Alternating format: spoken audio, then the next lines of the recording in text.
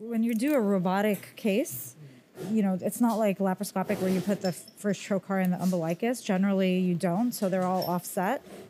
Okay, so if that's going to be our incision, right? So generally for the robotic cases, you want to kind of like stagger all the robotic ports like this, you know, so that you have most access to this area. But we can't get, so we got to get insufflation first. So we'll just varus right into the belly button. Pressure's low, that's good.